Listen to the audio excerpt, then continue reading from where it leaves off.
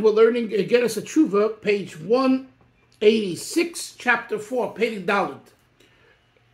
This Perek is a continuation of the last chapter, but with much more elaboration and insight. And particularly, what the Alter Rebbe introduces the idea brought in the Zohar HaKodesh and the Holy Zohar that Tshuva is Toshuv Hei. You know, when you ask someone who only learns Gemara or Halacha, he tells you Tshuva means repentance, returning to God, and all of that. Regretting. The Zohar knows all that, and the Zohar says that's all true, but the word itself indicates what takes place when you return to Hashem, when you do Tshuva. And the Zohar says, you take the word Teshuva, and you break it up into two words, Toshuv Hei, return. The first 4 letters is Toshuv, to bring back, to return. Hei, the Hebrew letter Hei, the 5th letter. Where do you bring it back to? So the Zohar says that God's name, the holy name of God, the ineffable name of God, which is the name of Yud Kei Vav Kei, which equals 26, which sometimes you'll see it addressed as the Tetragrammaton, and for us that's like French and Spanish, you know. What does that mean? But that's the Greek word for the Yud Kei Vav Kei. In my early studying of Chasidic in English, these words were like they came out of space, you know. My first language is Yiddish, and even knowing English and going to school, this old English, the old English, the thou, King James English and all that was like we looked at very weird and strange. And when you start learning Chassidus and you see some of these words used for ideas in Chassidus or in Torah, for example, tefillin. You know what the equivalent of tefillin is? Phylacteries. You go out on the street today and ask anyone in Borough Park, in Williamsburg, and I even say Flatbush, what phylacteries are, they don't know what you're talking about. Phylacteries. The Tetragrammaton. It's the Yud Kei Vav Kei. The Yud Kei Vav Kei. The most holy name of God that has 4 letters. The Yud, the Vav, the Hey. The Yud, the Hey, the Vav, and the Hey. So when the Zohar says to take the Hey and return it, reunite it, reconnect it, we're talking about the last Hey. There are 2 Heys in Hashem's most holy name. The first Yud Kei, Yud Hey, and then there's Vav Hey. So the Zohar says that we need to bring back the second Hey to the Yud Kei Vav, because through our transgressions it was separated. So this is going to be discussed in the chapter, and this is going to open up for us an entire field of discussion, which the Alter Rebbe is going to spend a lot of time in the next coming up chapters, about what he calls 2 different modes of tshuva. Tshuva ilah, supernal tshuva, higher tshuva, and tshuva tata, and lower tshuva. And all this is going to come together as we go through the chapters. So this is just a brief introduction to the next chapter. Now let's learn inside. Perek Dalet, chapter 4. V'ulam kol hanal, however, all of the above, that there are 3 aspects to tshuva. 1, becoming about tshuva by saying, I won't repeat the sin. That's Baal Tshuva 101. Number 2 is kapara, is atonement and rinsing away the stain that was caused by the sin. And number 3, to become favorable in the eyes of God, like a korban, and we spoke about fasting and all of that. Those are the 3 things that we discussed until now. Says the Alter Rebbe,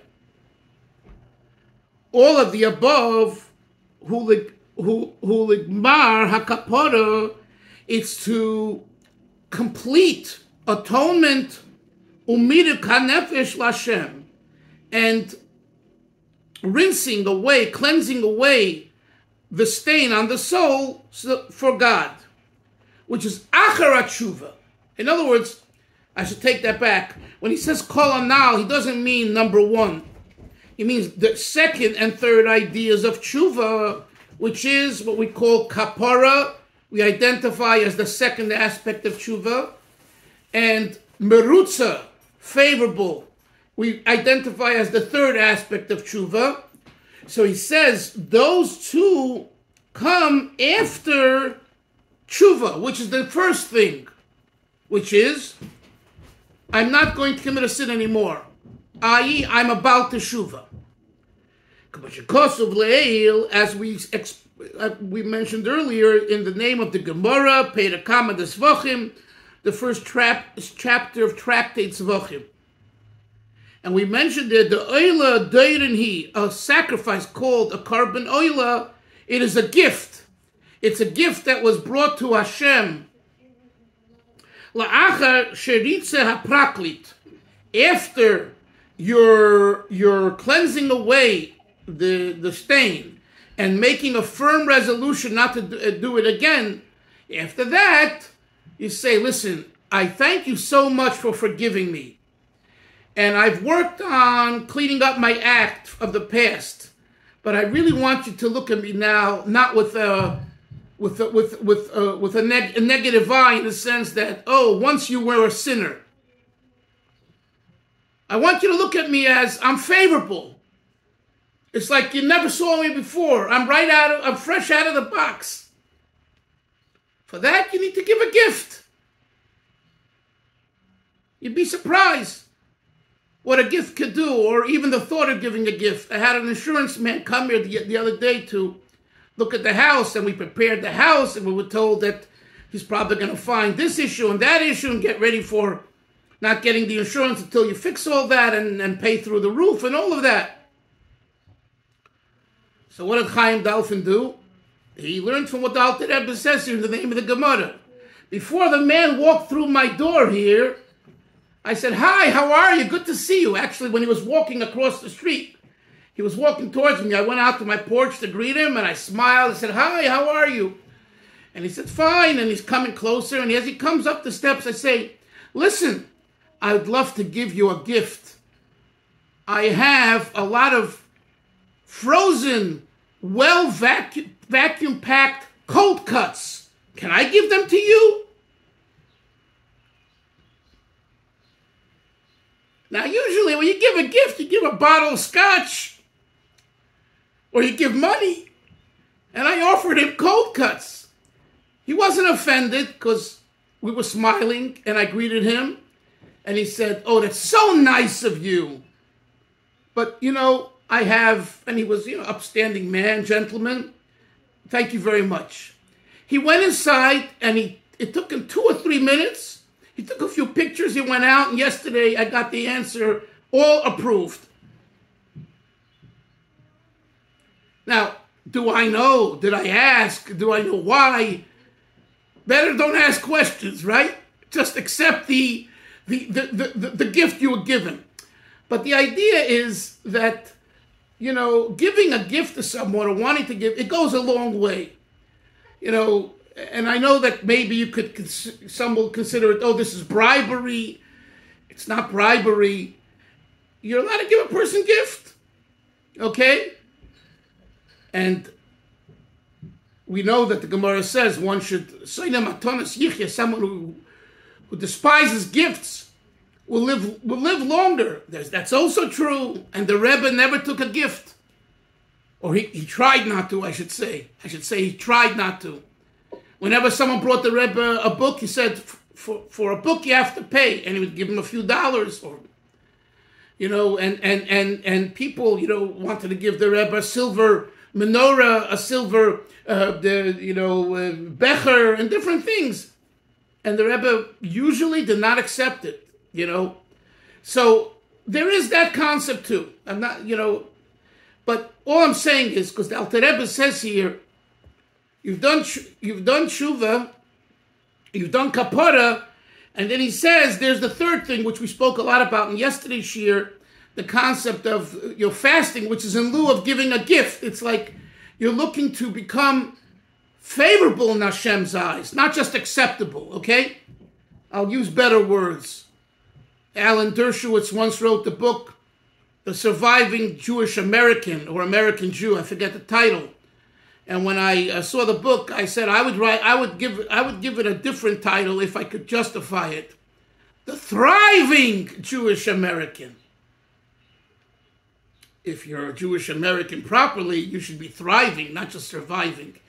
Yes, Hillel. I just wanted to comment that the idea of Doron evokes the famous Chazal describing Yaakov's preparation for meeting with Esau. Yes, that's exactly what's the source of it. Correct.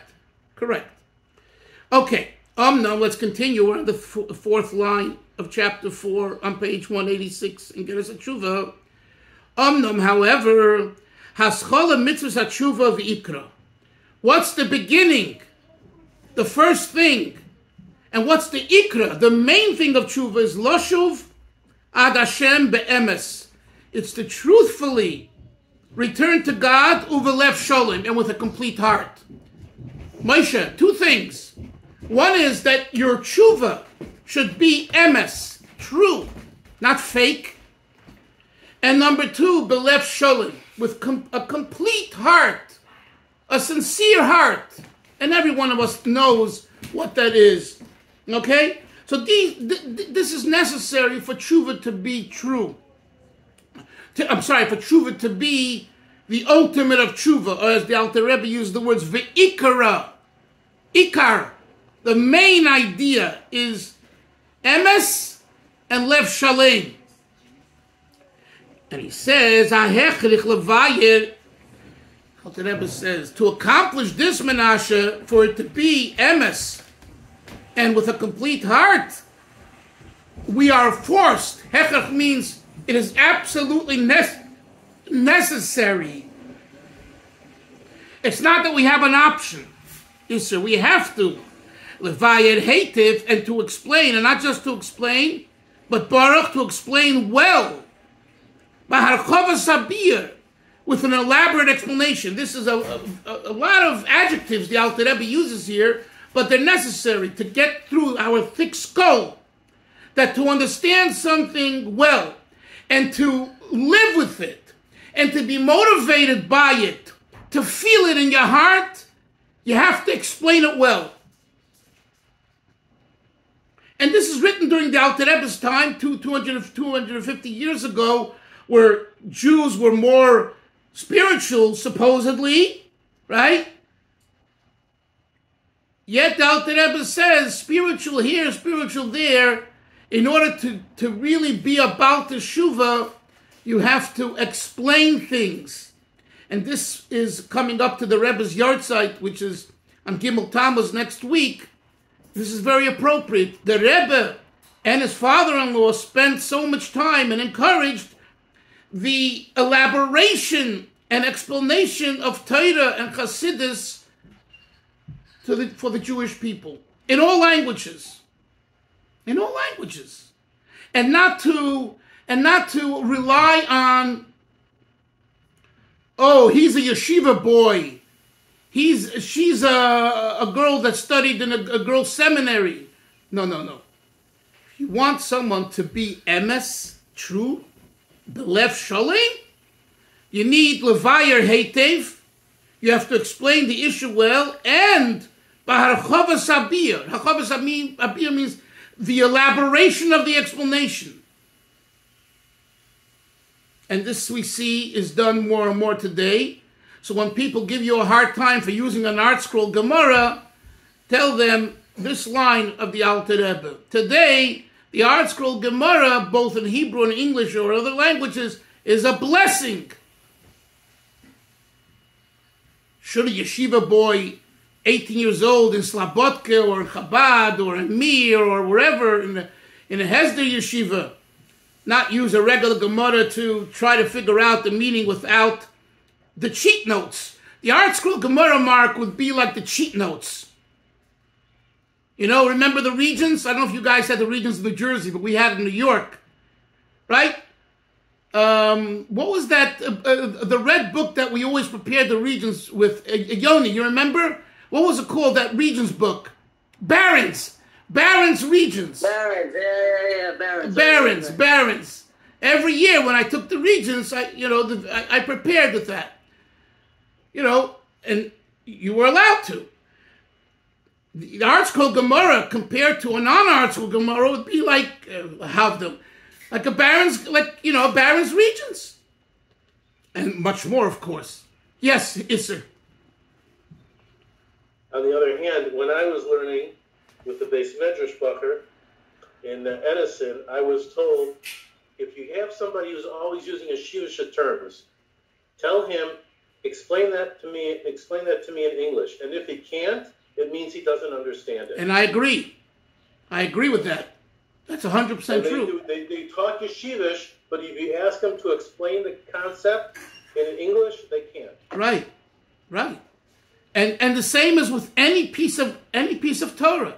If you cannot explain something to someone who's not, familiar with that language and those concepts, that means you don't understand it well. Right. Anyway, I'm just pointing out to you how here a line in Tanya, which has nothing to do with Art Scroll and nothing to, right? But you see an approach, and this is important, as when we learn Tanya, sometimes we wonder, I could read this myself. You can, but you won't get this.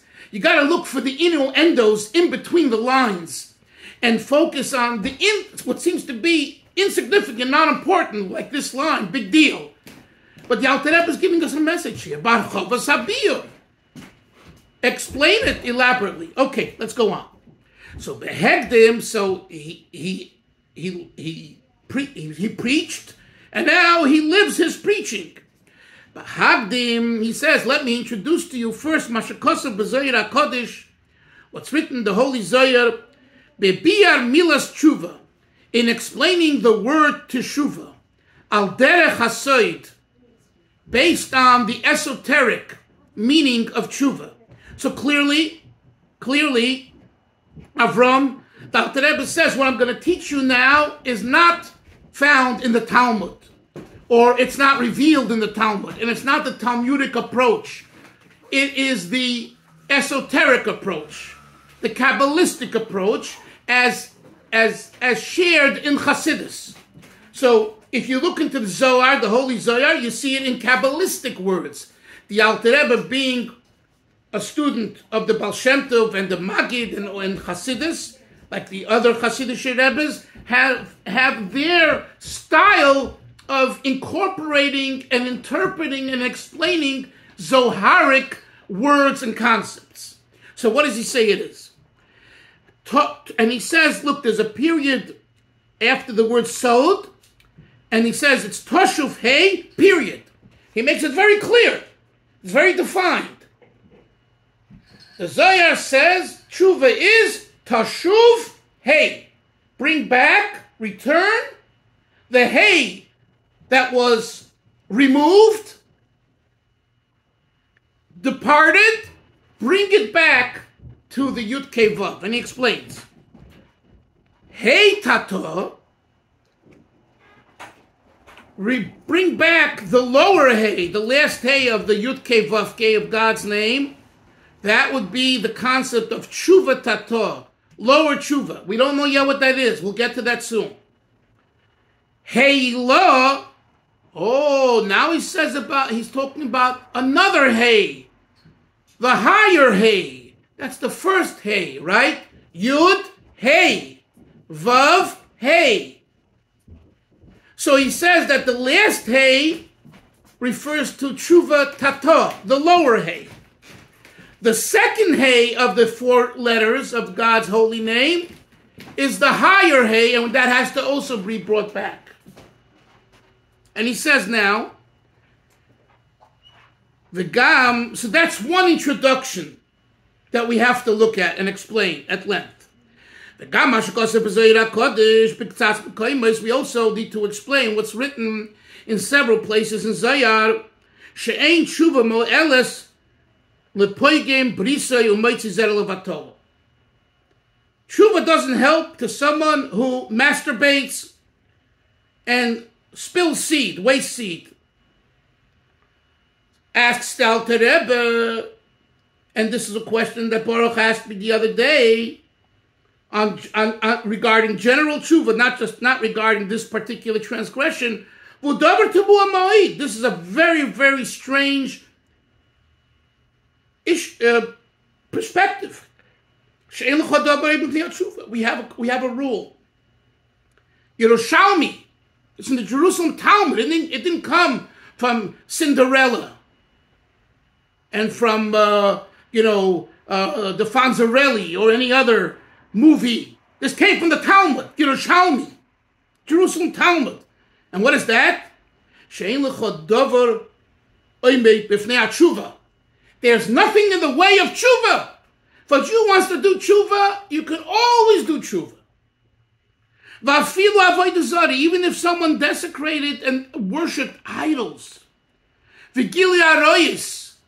or had incest-like relationships which are forbidden, or murdered, refers to shvichas damim, etc. The third one, murder.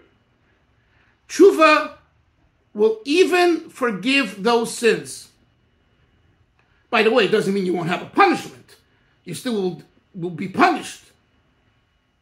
But tshuva forgives the sin. So 1 second, stop. We have a contradiction. One place it says tshuva doesn't help for the sin of pagan bris, and the other chazal, the other saying of the sages is there's nothing in the way of tshuva. How do you reconcile the two? Comes along the Reishis Chochma, Baruch Gordon, the Baruch.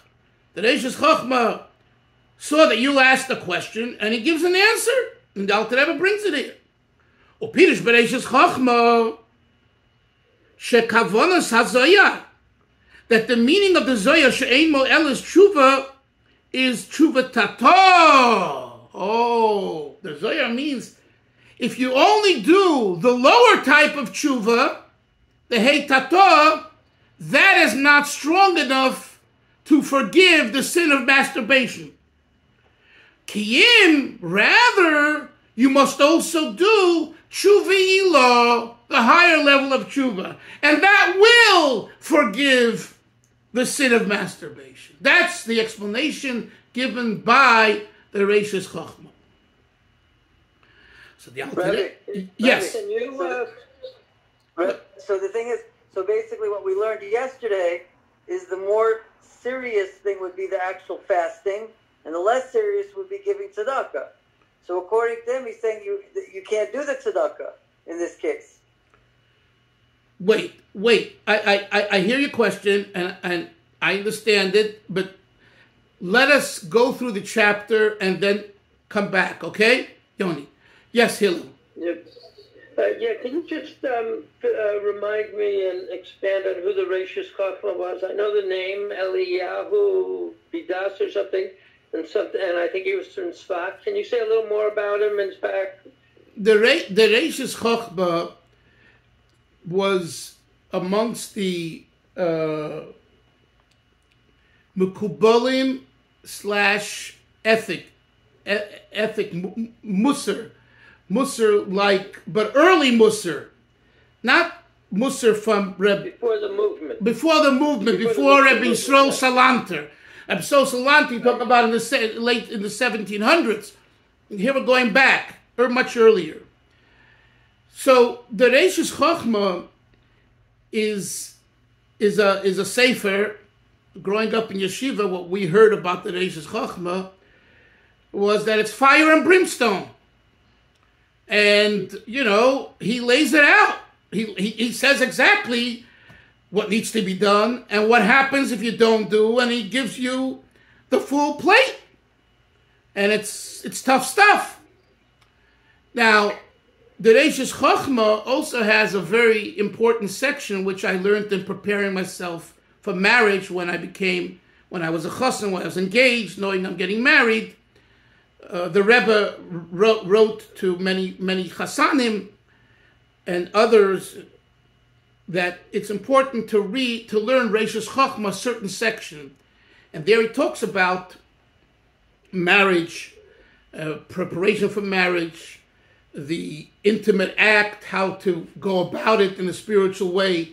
So Reishis Chochmah in Chabad was kind of looked at and studied just that section, because Chabad didn't, as a study Musar. Individuals studied Musar, but as a limud, the Baal Shem Tov, we study Chassidus. All of us Talmidei Baal Shem Tov, we choose Chassidus as a regular study versus Musar. Not that you shouldn't study Musar either, but the emphasis is Chassidus. But the Reishis Chochmah added a very important element, both for those who are into Musar. Musar is moral, ethical teachings, which includes scolding and, knowing exactly what sin will get which punishment. It's like you go to the court for a parking ticket, a speeding ticket, a left turn ticket. Tells you the amounts and tells you this and tells you that. It's a whole list of things. So Reishis Chochmah became, in a way, famous for that. Again, he wasn't the only one. Rabbeinu Yoina, who was during the time of the Rambam, also has that. But Reishis Chochmah became a little more popular. I don't know why. We have to, maybe because they burnt. I don't know. Rabbeinu Yoina, I think, burnt the Rambam's Sefer Moreh Nevuchim, they say. So maybe he lost popularity later. I don't know. That has to be studied, looked at. But Reishis Chochmah seemed to be accepted by everyone as the authority on Musar, early Musar. And that's how he got his prominence. That's what I would answer you. But I'm also, Hillel, I'm just also adding that even Hasidim, particularly Chabad Hasidim, during the Chasana time, during the preparation, we were encouraged to learn Reishis Chochmah, because, there's a time for everything. And, when you're getting married, you need to know the score. This is the time. Reminds me, I went over to a Chassid who was born in 1900. This is 1984. I was getting married. This venerable chassid, he was 84 years old at the time. He learned in Lubavitch, the Rashab's yeshiva.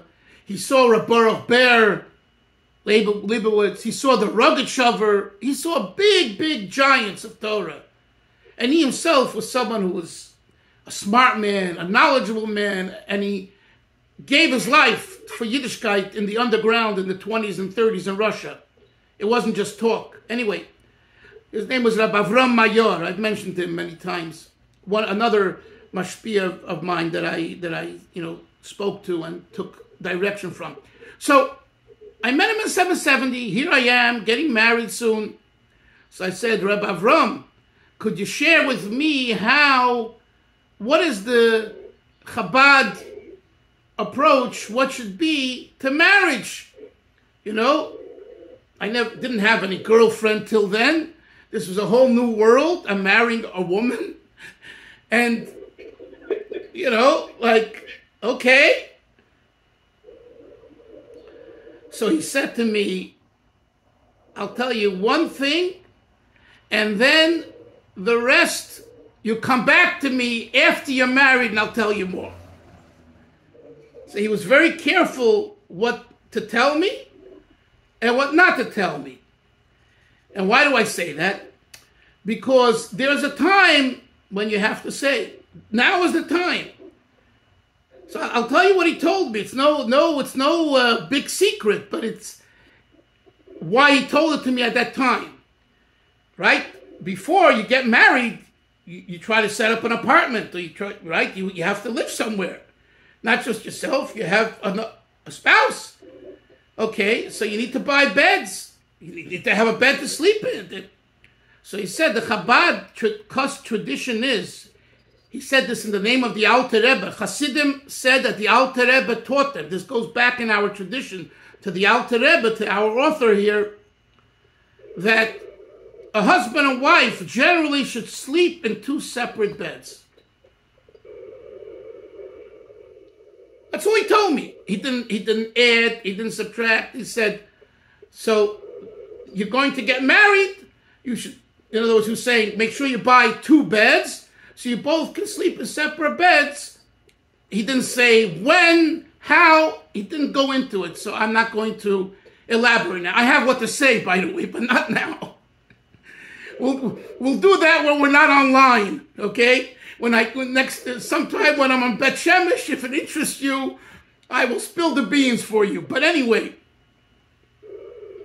the point is, there's a time to talk.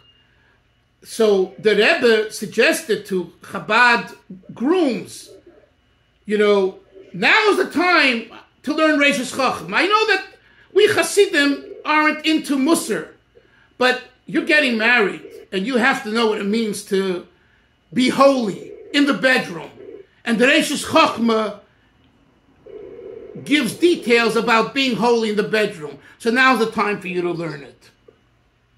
So I'm just saying that the Alter Rebbe here opens up for us this whole idea of doing tshuva, right?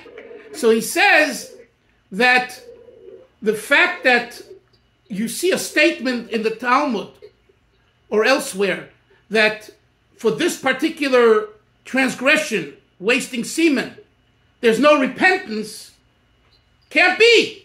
But that's what it says. And then we see a sentence that says you can always repent. You can always return to God. I don't like the word repent. It sounds very Christian. You can always return to God. You can always return to your real self. How do you reconcile the two? So he quotes the Reishis Chachma.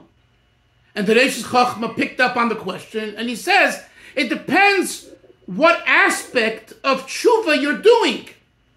If it's what we call lower tshuva tata, that's not adequate. If it's the higher tshuva, that's adequate. What that is, we didn't learn yet. We're going to learn in the future classes. We'll stop here, and we'll continue tomorrow.